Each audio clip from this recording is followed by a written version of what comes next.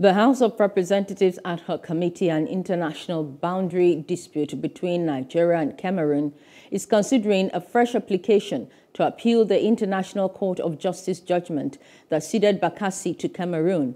The consideration by the committee is to determine areas that belong to either country, with Nigeria not ready to cede any of its territory.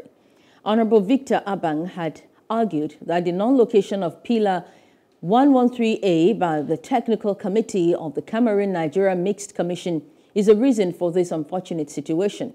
Chairman of the Ad Hoc Committee, Benny Lar, said the House is concerned about the potential loss of a significant landmass and Nigerian citizens residing within it to Cameroon.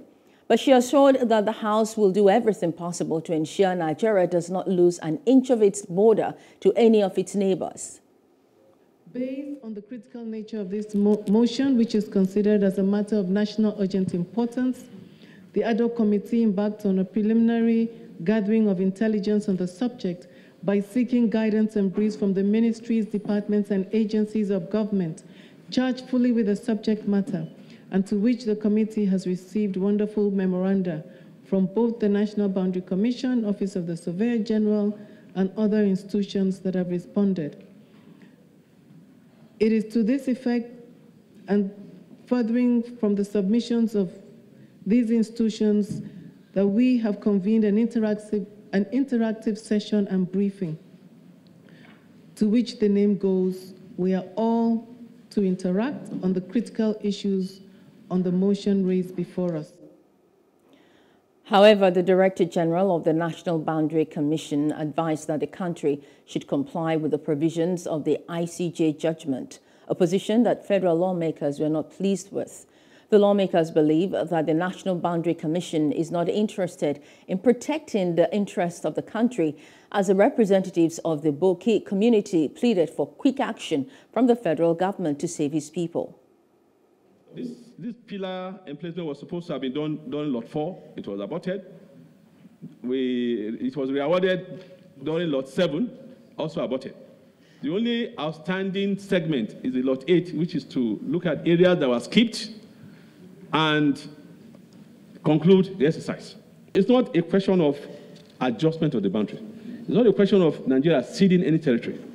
It is the boundary that is properly now identified and brought out and made visible. In so doing, some affected farmlands and part of Danary that had expanded beyond what it used to be will be affected. So it's not ceding any part of Nigeria, but now Nigeria living up to expectation to agree to implement what the country has accepted to implement.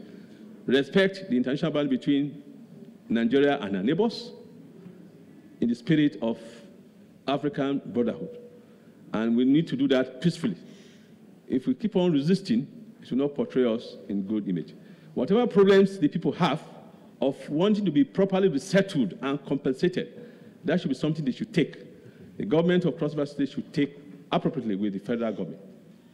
And we appeal to the states to please cooperate. Let the boundary be properly concluded.